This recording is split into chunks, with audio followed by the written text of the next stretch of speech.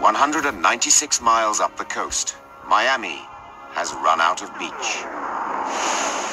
It's a reversal of fortune for a place that began life around 1914, when developers began filling in over 2,500 acres of mangrove swamp around a narrow coastal sandbar to create a high-class beach resort. But the creation of Miami Beach contained the seeds of its destruction. As coastal structures are constructed, it interrupts the natural flow of sand along the coastline of South Florida. And it produces a deficit of sand, and that requires extensive replenishment.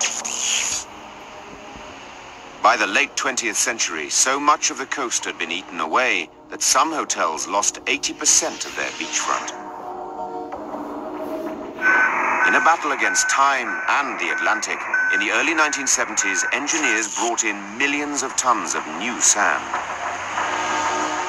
1 century after people, the invading ocean is unopposed as it swallows the foundations of once luxurious hotels.